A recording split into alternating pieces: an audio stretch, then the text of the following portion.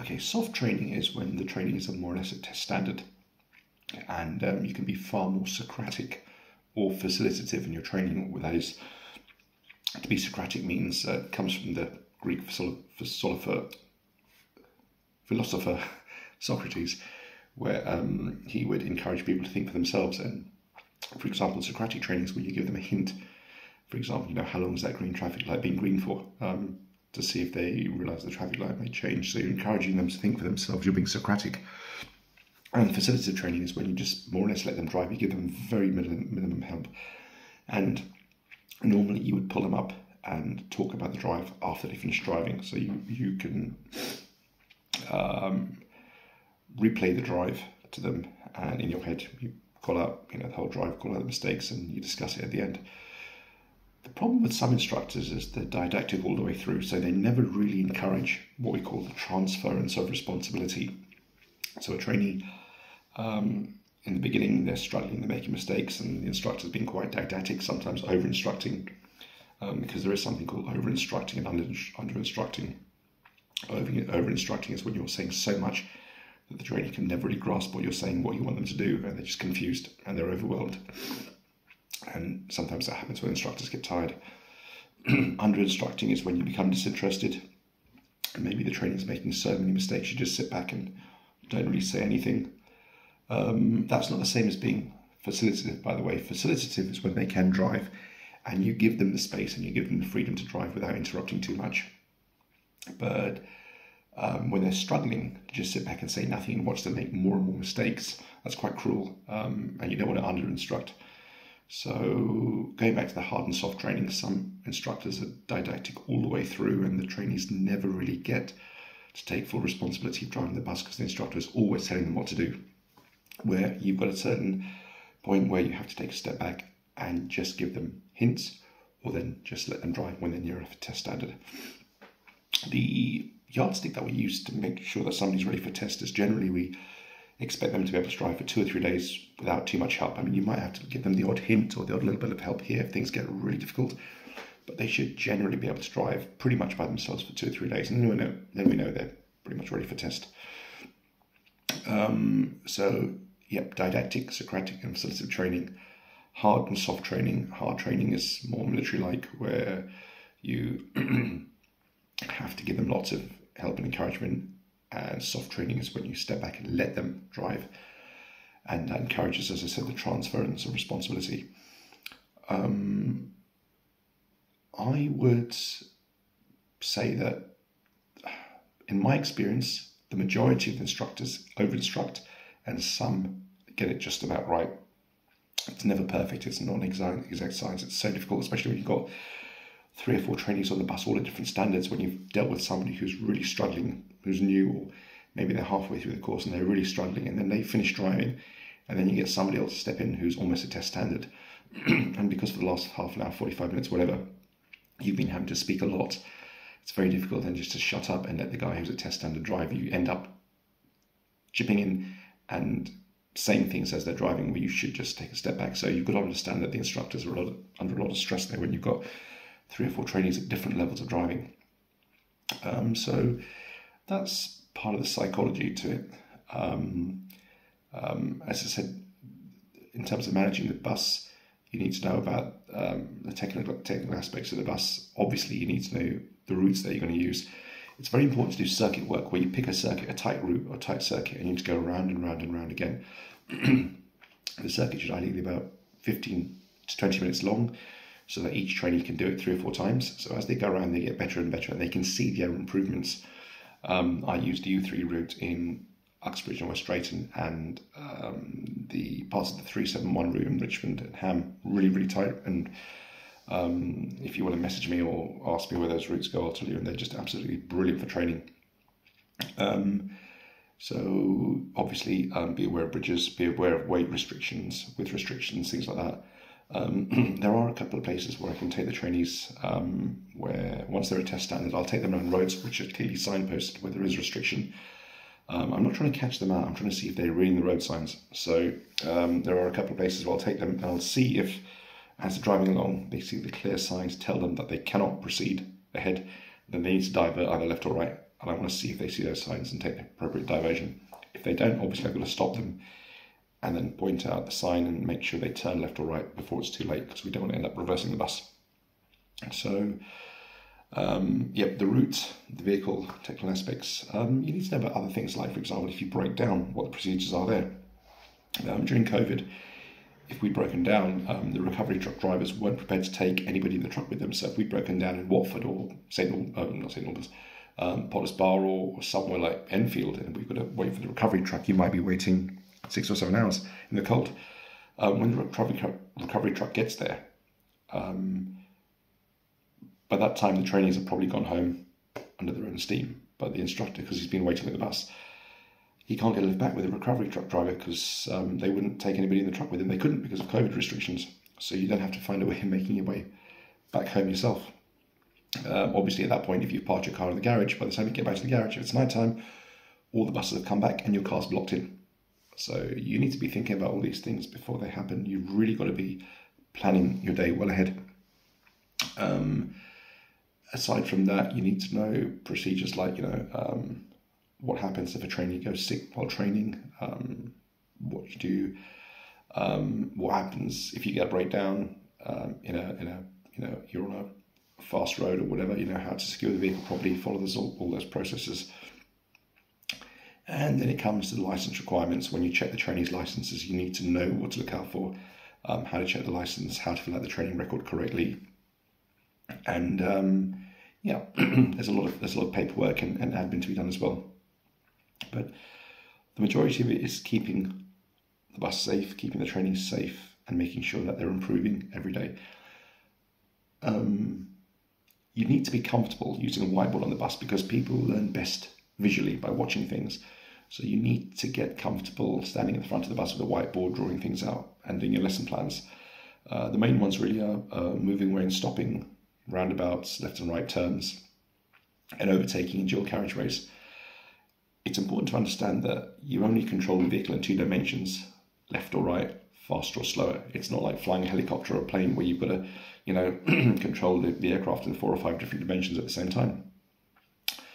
Pilots learn about something called cross-coupling, which is when you do one thing with controls and it affects something else. So, for example, a good example of cross-coupling when you're driving is every time you check your mirror, you tug the steering wheel by mistake. You don't want to do it, but it just happens. That's cross-coupling. Sometimes you'll find with trainees, especially when they're steering around very tight corners, as they're pushing and pulling on the steering, their foot is getting very heavy with the brake and they're pumping the brake pedal, because as the muscles in their arms are working, it's also triggering the muscles in their leg to start pumping the brake pedal, and you've got to knock that out of them. So no cross-coupling.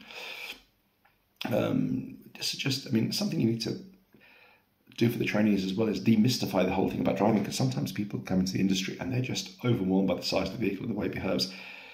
They don't understand that it's floating on air suspension. As you're driving down the road, the air suspension will bounce, and the majority of the time you just hold the wheels straight, and if you feel the vehicle start to move, then you make a smooth correction. You don't want to be overcorrecting all the time. You're constantly trying to correct the bounce of the air suspension. My God, that will just make you so tired. Some instructors don't know this and they don't teach it.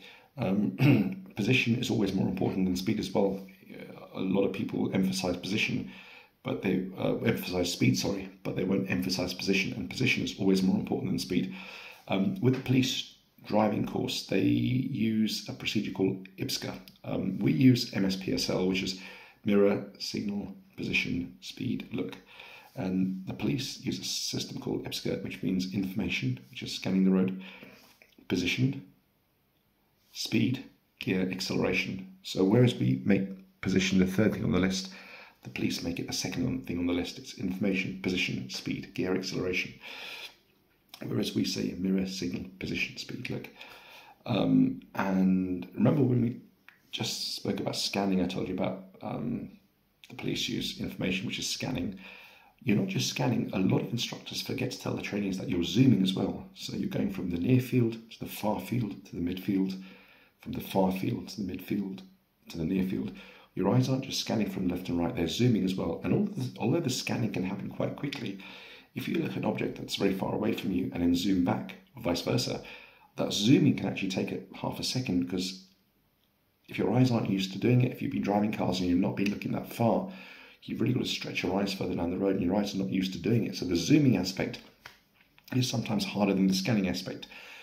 We divide the roads, or I divide the roads into different zones. So you've got basically your near field, which is from where the vehicle is maybe to 100 metres down the road. So if you're driving down a busy high street with people walking around, that's what you need to be aware of: car doors opening, children running out, cycles pulling out in front of you, whatever. Then you've got the midfield, which is further. So at speeds of around 30 miles an hour, you're looking from 100 metres to say 300 metres, 400 metres down the road.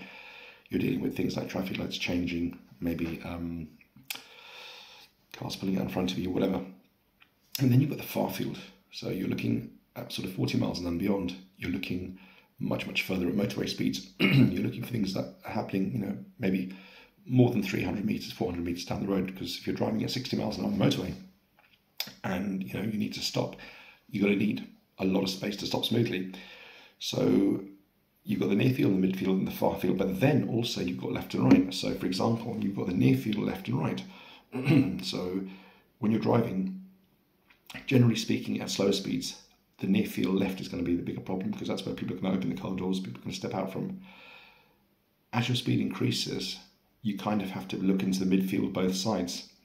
And this is where some drivers suffer a little bit. They're midfield right, so looking at things on the opposite side of the road where oncoming vehicles are coming from, where oncoming cars are parked. That's a bit weak, so they don't realise that if somebody opens a car door on the opposite side of the road, it's going to make the oncoming vehicle coming towards them swerve into their side of the road. And then, of course, you've got the far field.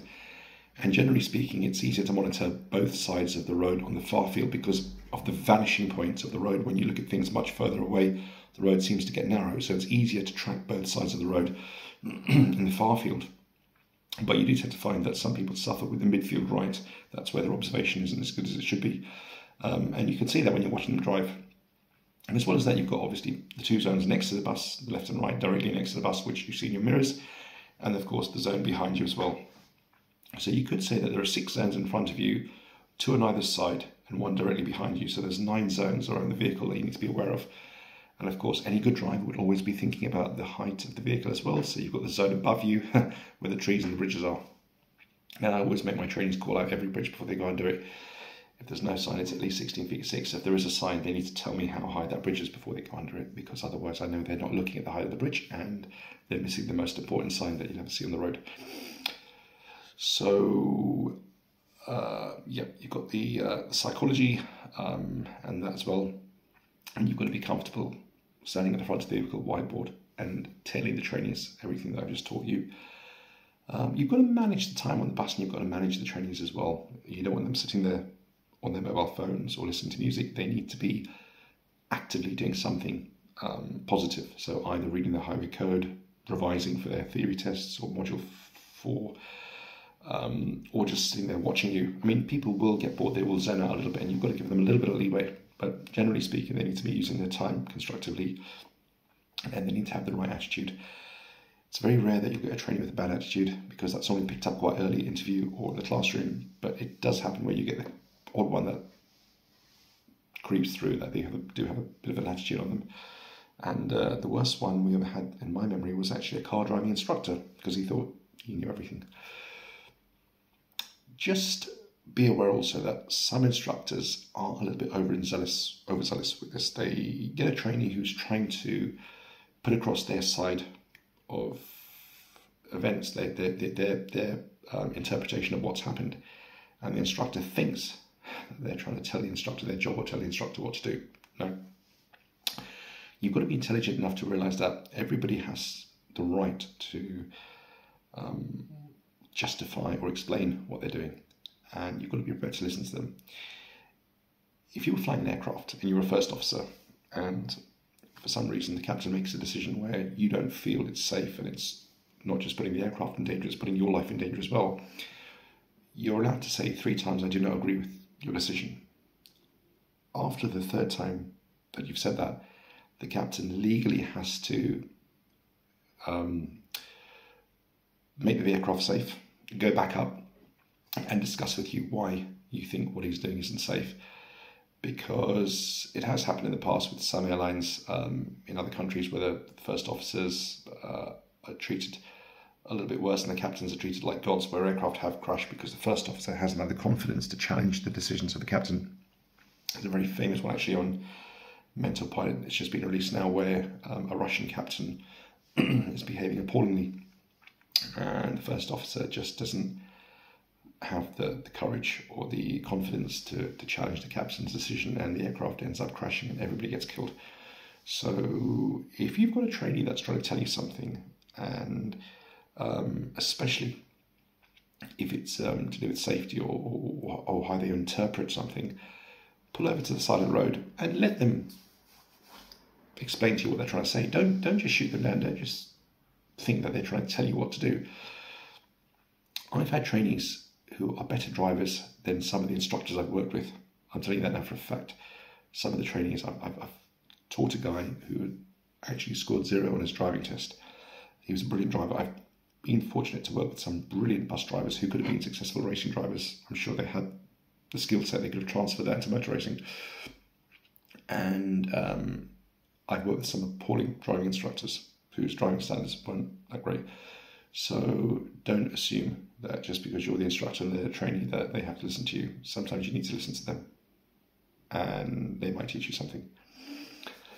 When I was a driver, I started just after privatisation in 1995, and because at that time there was a lot of emphasis put on completing your mileage and not being turned if you were running late.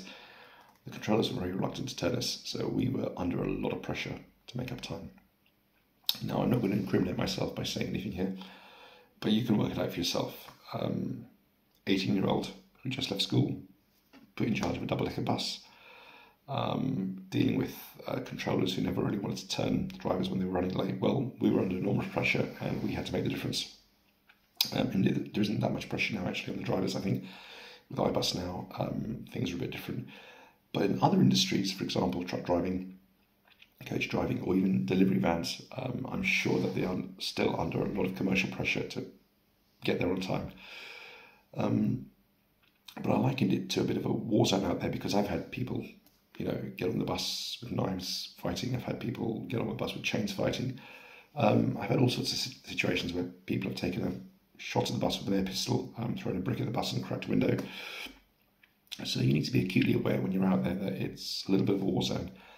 And you've got to really be thinking about the perimeter of the bus all the time. What's in your perimeter, and make your perimeter as big as possible, so if you've got a group of kids standing over by the side of the road that they might lob something at the bus. If it's snowing, be prepared for people to throw snowballs at the bus.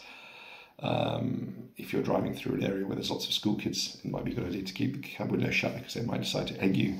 All those things can happen. I've had people push empty shopping trolleys out in front of my bus when I was driving. I've had people push an empty baby buggy out in front of the bus, which was quite alarming, and I had to stop and obviously got out and had a look, and the buggy was empty, there was no baby in it. But that's what they do at night time for fun. So there's all these pressures that the drivers don't see, and you've got to explain it to them. The biggest one is really when they're running early, because a lot of people think that the job has become stressful when you're running late. Well, when you're running late, you just drive. You don't have to worry about anything. The problem is when you're running early, for example, during COVID, where the buses were gaining 20 minutes on the routes because there was no traffic there. And they can't all arrive at the bus stand early because there's nowhere for them to park. So you're having to stop at each bus stop for 2 or 3 minutes and explain to the customers, ladies and gentlemen, I've got to wait here for a couple of minutes because we can't, be early. And the passengers get really annoyed because they can't see why the bus is stopping when there's no traffic on the road. And they don't understand that buses can't run early, they have to run according to their schedule, otherwise it creates uneven gaps in the service. So you need to explain that to the trainees and tell them how that's something they're going to come up against and how to deal with it. The biggest, I think, secret of doing this job well is being able to communicate clearly with the passengers, and they need to have the confidence and capability to make announcements and tell the passengers what's going on, and use their common sense. If it's winter and you're spending 2 or 3 minutes at a bus stop, don't keep the doors open, and if it's summer, don't keep the doors shut. It's basic, but you'd be surprised how many bus drivers do it. They'll sit at the bus stop not thinking about the passengers if it's too hot, too cold. And from my experience, the biggest problem out there is drivers who aren't communicating clearly with the passengers. They need to have the confidence to do that and keep the passengers informed so that the passengers don't get angry because there's a lack of information. They don't know what's happening when they're just sitting there waiting for the driver to drive. So there's that too. I told you about my peripheral knowledge. Well, I cycle. I'm a keen cyclist. I ride motorbikes. Not recently, but I have ridden motorbikes and owned motorbikes in the past. I've done 35 hours towards my private pilot's license. I've got a keen interest in engineering, motor racing. I did a year of Formula V single-seater racing when I was 24. And I wish I'd kept that up, but unfortunately I never had the money to do that. I'd run out of money. It's important to use your peripheral knowledge in this job as well, because it's really important that you inspire the trainees. It's easy to tell people an individual fault, but what you need to be able to do is tell them, give them the general feel of the drive. Tell them, look, this might be your individual fault. You might be a bit heavy with the brakes. You might be a bit fast. You might be a bit slow. But the overall feel of the drive has to be right. The examiner needs to feel that the drive is right. If their speed's good, but they tend to stamp the brake pedal because they're not coming off the gas early enough and giving the engine and retarder time to slow the vehicle down. The engine braking first, and then obviously use the retarder before you actually use the brakes. It's going to make the driving very abrupt and lumpy. So although they might be not driving too fast, the driving is very lumpy. The feel is wrong. So you need to understand that. It could be that their steering is good, but their steering is very erratic. So there needs to be smooth. It could be that they're not looking far enough down the road. I mean, they're doing everything correctly. They're getting away with the drive, but you can see that they're just not dealing with things far enough down the road. And it's really important at this stage to talk about what makes a good driver. If you ask most people what makes a good driver, they might say a smooth driver. They might say a fast driver. They might say a relaxed driver. Well, you can be good at any one of those things, but I'll tell you now what makes a really good driver. First of all, it's the ability to see a number of different problems at the same time. So if you're driving down a busy road, you can see in the near field the car door opening. You can see the person stepping onto the zebra crossing. But in the midfield, you can also see the traffic lights have been green for a long time. They may change. And in the far field, you can see that police car coming towards you with the blue lights and siren on. You might not be able to hear them yet. Your sense of hearing is very important when you're driving, to hear what's going on around you as well, because the image of what's going on around you is created in the brain. The eyes and the ears just send the information in, and the brain creates the image of the world around you. So hearing is really important, but you might not be able to hear that police car, but your peripheral vision should pick up on the blue strobe lights, and you should see in the far field while you're dealing with the near field and the midfield. So it's the ability to deal with multiple problems at the same time, not do what some drivers do, which is just look at one thing at a time. Because when we talk about the driving line now, that's the position you need to take, the average position you need to take to be able to deal with everything on the road correctly, not going too wide, not going too far in, not surrendering your position, not being a bully. That average position you need, what we call the driving line, which is in my other videos. That will only happen if you're looking far enough down the road and blending all the situations from one to the other, and regulating your speed. So as you're blending your position and speed, it's giving you the correct speed to deal with each situation. So for example, if you're coming up to a car door, you might have to come off the gas and move out a little bit, signal and move out. But then you stay off the gas because you've got a zebra crossing in front of you, and you don't touch the gas on the approach to the zebra crossing. And as you get through the zebra crossing, you might need to use a little bit of gas to get up to the next traffic light, which is still green. But as you get to the traffic light, you come off the gas. So you're regulating the speed smoothly and doing the majority of the work on the gas pedal. We try not to use the brakes. We use the gas pedal to slow the vehicle down most of the time. But while you're doing that, you're blending your position as well. So it's the ability to see multiple things at the same time and deal with them. And it's also the ability to do that smoothly and predict what you cannot see. So while you're dealing with what you can see and blending your position and speed, you're thinking about also what you cannot see. And that's where, we teach you that you need to be able to learn to see with your brain, not just your eyes. So a good example of that is when pilots are flying, if they're flying a long-haul flight, as they're going along, they're thinking to themselves, right, if we get a technical fault here, if we get an engine failure, if we get a fault, where are we going to now? So they always know the moment something happens where the closest diversion airport is. They don't have to start thinking, where is our nearest diversion airport? The moment a problem happens, they've got it locked and loaded already. They know where to divert to. So there's just a matter of following the processes, doing the checklists and making sure everything's happening as it should. But you always have your nearest diversion in your mind. And the same way when you're driving, you've always got to think about things well ahead and have it locked and loaded so you know what's going to happen, especially when you're instructing. And yeah, so what do we talk about? The psychological aspect, the attitude, technical aspects of the bus, breakdowns, and then the actual drive itself. And yeah, so at the moment I'm on holiday in Portugal. It's past midnight now and there's nothing to do. That's why I'm making this video. But it just goes to show you how dedicated I am to my job, because I'm on holiday. And I'm doing this to share with you, to try and give you an insight into the job. I'm going to do another video actually, because I want to explain, this is going to be more for the trainees, but the instructors will benefit from this as well, how to position yourself, especially when overtaking, how to move out safely on dual carriageways, because a lot of trainees forget the length of the vehicle. So when they look in the mirror, they see a vehicle behind them, but they don't realise that the vehicle isn't behind the back of the bus because the bus is so long. And they'll tend to signal and move out too early, and the back of the bus affects the following vehicle. So I need to do a video for all the trainees so that they appreciate how long the vehicle is, and they realise that they've got to move out when they've got a safe gap from the back of the bus to the car, not from where they are to the car. The other thing I need to do is a little bit more work on roundabouts, and do another video on what was the other thing I wanted to do? Roundabouts, dual carriageways, and left to right turns. I've got some videos on YouTube at the moment which you can watch, and hopefully you have watched already and you've learned from that, but I'll add to that as time goes along. But as I say, it's past midnight now, so I'm going to say goodnight and bye-bye from Portugal.